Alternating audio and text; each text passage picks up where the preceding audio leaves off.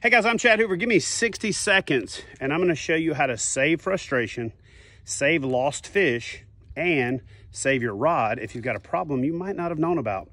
So here's the tip. Take a Q-tip, and what you wanna do is, I've already done it to this one, but hold it and turn it backwards to where it puffs the cotton out. Basically, it makes it a little puffier. Now, many of you have broken line inexplicably and then retied and broken it again. 9 times out of 10, the culprit is a cracked guide. So the way this works is you stick it in your guide and you spin it. If there's a burr or crack in your guide, it will grab that cotton and pull it out. Now, this rod doesn't have one, but if it did, it would literally pull the cotton out. And what would happen is it would look something like that, okay?